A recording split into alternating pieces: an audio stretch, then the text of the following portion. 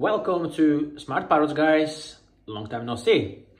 My name is Yuri, and this little man here, step up. This is guys Yo-Yo, and I'm sure some of you already know Yo-Yo for a very long time. That's him. So Yo-Yo is nearly 7 years old.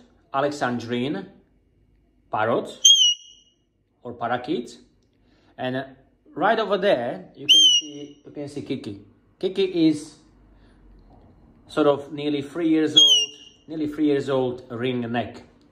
So Yo-Yo here, we've had Yo-Yo since he was a little chick, and on the other side, Kiki over there, we had Kiki for about 10 months now, and Kiki was a sort of wild bird, and the story is that we caught her because she had the ring on her leg. She had the ring on her leg, so we thought she is an escaped parrot.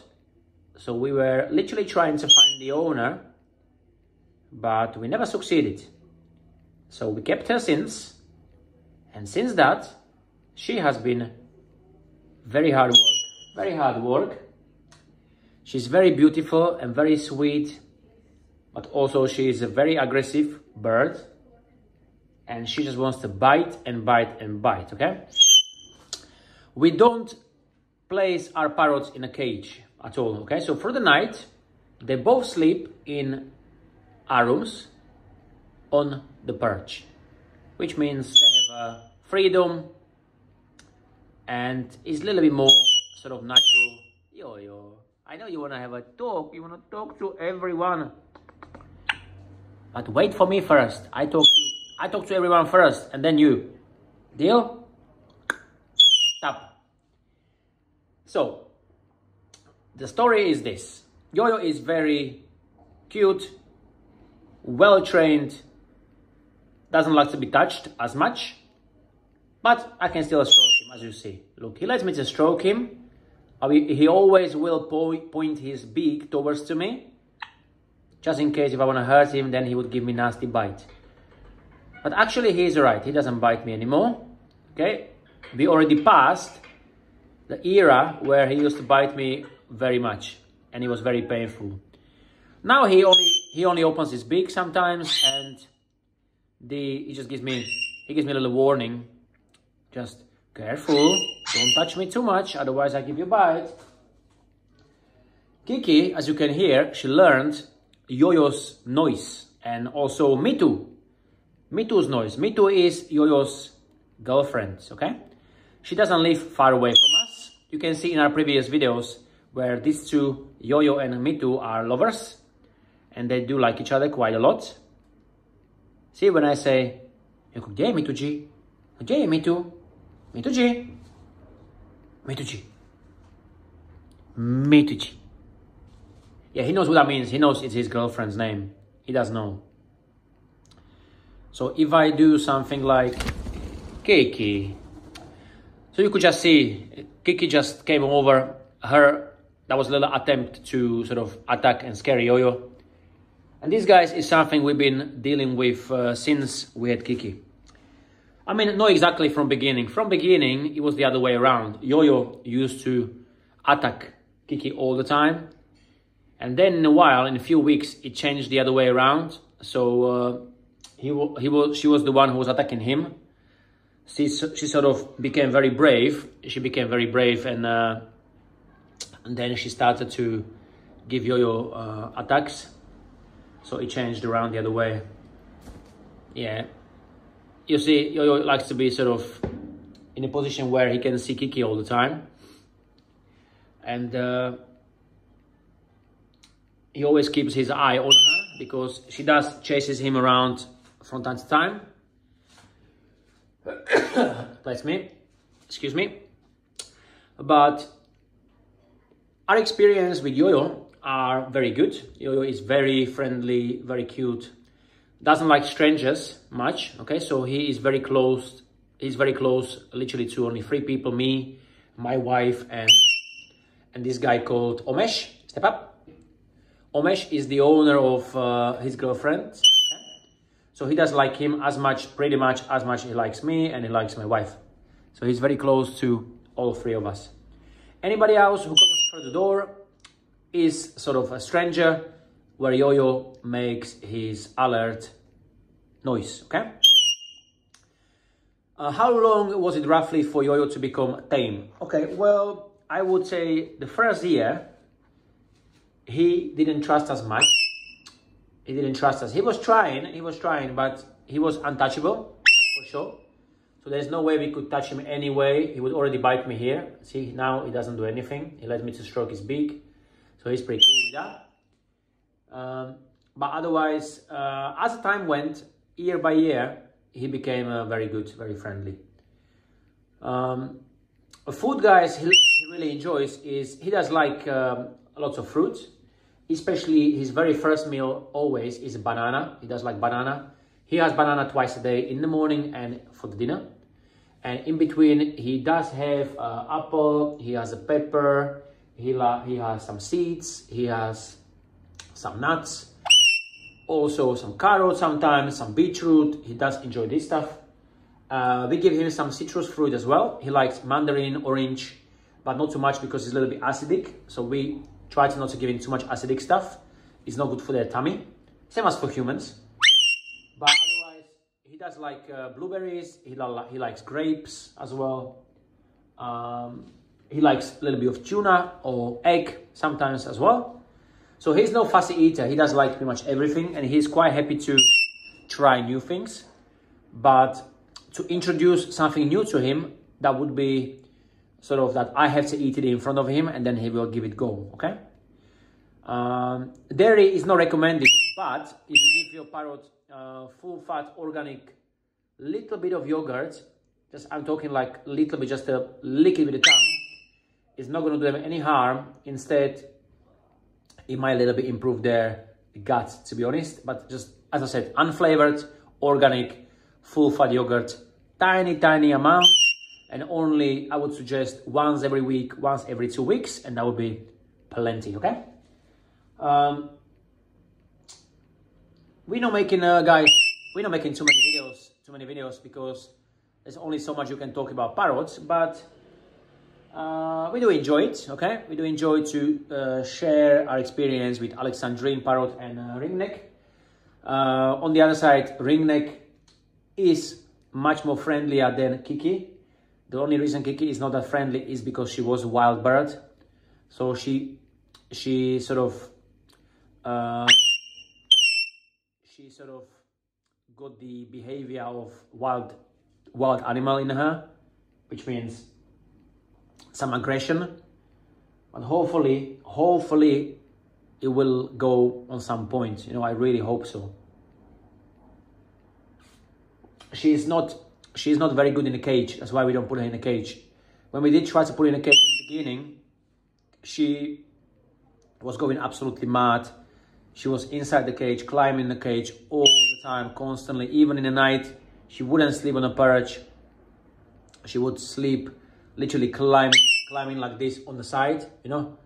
And that's why we decided to let her out, and she can sleep on the perch freely in the room.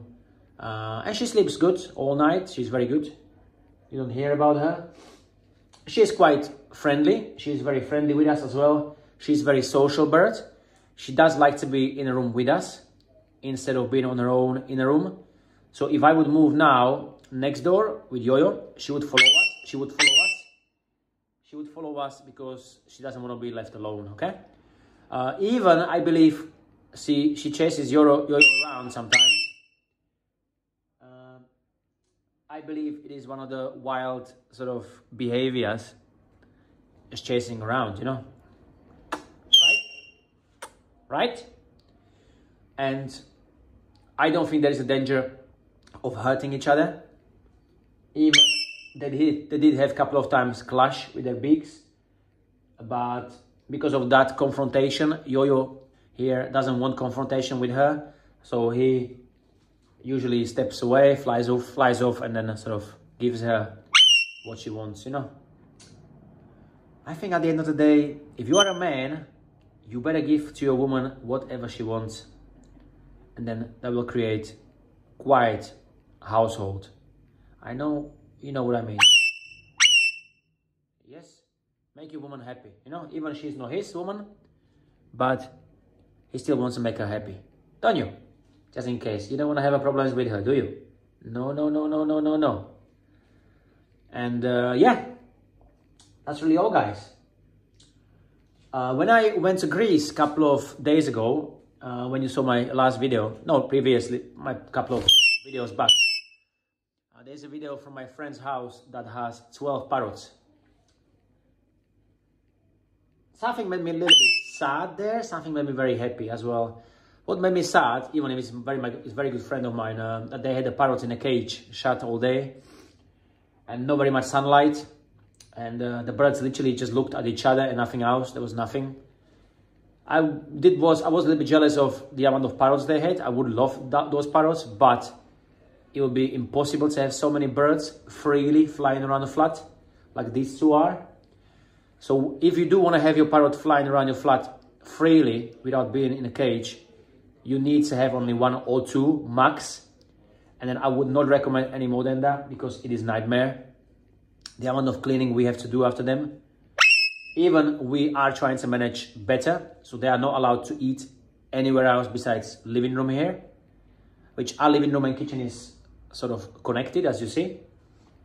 But I would not recommend more than 1 or 2 parrots. Even 2 can be a little bit too much, because you do have to constantly think about, do they like each other? If they don't like each other, then you have to sometimes separate them in the rooms, and then you have to switch them around. So you have to be with each of them as well, so they don't become stressed and unhappy because they feel alone. You know, you don't want them to learn the stressful behaviors. You know, harming themselves. Yeah, you want them to be happy and you want them to feel love. You know.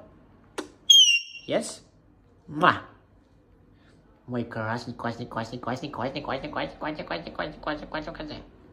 Yeah, so Yo-Yo here, he is no massive fan of being stroken, but I still do it because I think he sort of gets used to it a little bit now. He must like it a little bit, come on, don't you? Little bit?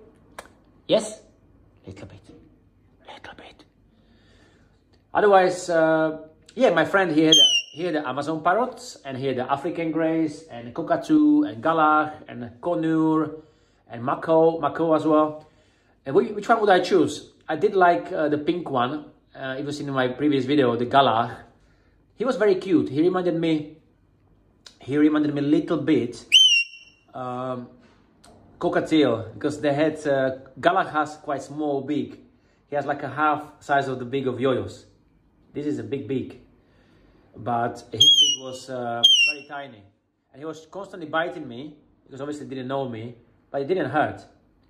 Because if he would bite me like really hard force, and he did in the old days, it was very, very painful. Okay, but otherwise he's now good. He's okay. Oh, good boy, good boy. You are a good boy. Yes, you are a good boy now. And you have a beautiful tail. Yes. So guys, to choose, if I have to choose Alexandrine and or ringneck, look, if you have ringneck from chick, very young age, and you feed him as well, hand feed, then I believe ringneck will become a very good bird, okay? So I did not have experience with the ringneck from such a young age, but we did have a Quaker, you know, from very young age, and the Quaker was way more friendlier than even this big boy, okay? So if you do rehoming on the other side, I do like rehoming parrots, but the problem there can be that the parrot might not like you. You just don't know. If you have a young chick, then definitely your parrot will like at least one of you, if you are a couple or somebody from household. But if the parrot is rehomed, it's not guaranteed, because if they miss their old owner that they got really attached to, it can be quite difficult to start like new owner.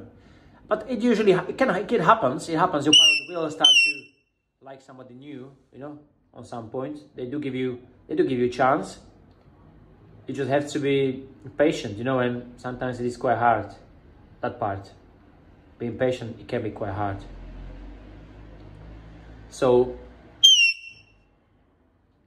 yeah. These birds are very friendly and they are very smart. Yo-Yo can say some words.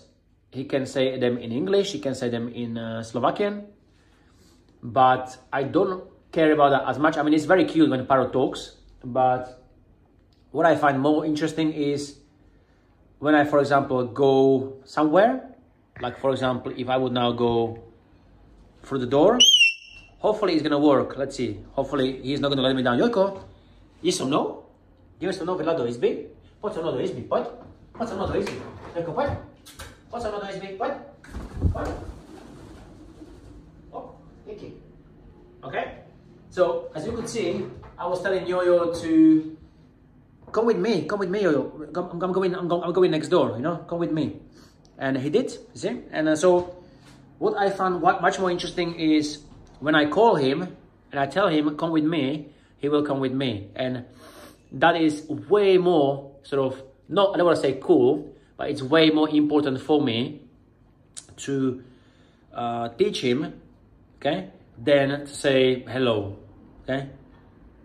On the other side, he knows what it means to go to sleep. He can ask to go to sleep in the evening, or I ask him, are we going to sleep? And he knows what that means. Also, he does understand some words of foods. So if I ask him if he wants that or that, he knows what that means. Sometimes he asks for those foods as well. And that is way more important for me. So, very sorry.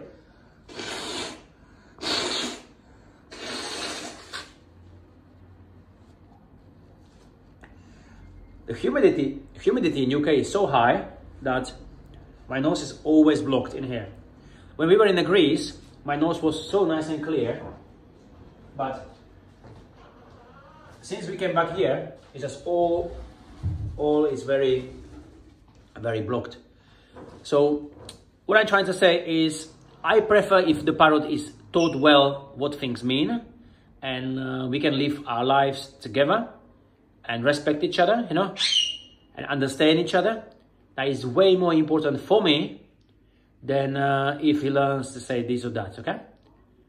And that's always going to be the case. I know it's very cute if the bird can say something or make some nice noise and sweet noises, but I do care more about the behavior of the birds, okay? And that's why I call my channel as well, my channel, did I just say channel? I said channel. My channel, YouTube channel, I call it Smart Parrots, okay? Because it's, for me, it's about smart. It's not smart to say something. Smart is to say something and to know the meaning behind it as well, yeah? And that's really all. Anyway, guys, if you are new, please subscribe to us. And if you are not new, then give us like, comment. Let me know how you're doing with your birds or pets, dogs, cats. You know, that nobody said that this has to be only about parrots, okay? I'm sure we all, the same reason why we have a pets is the same, you know, because we want them and we want them to be smart. So maybe smart animals, we can rename this channel. And otherwise, yeah, let me know what you think about everything I said. And see you soon, guys. Take care.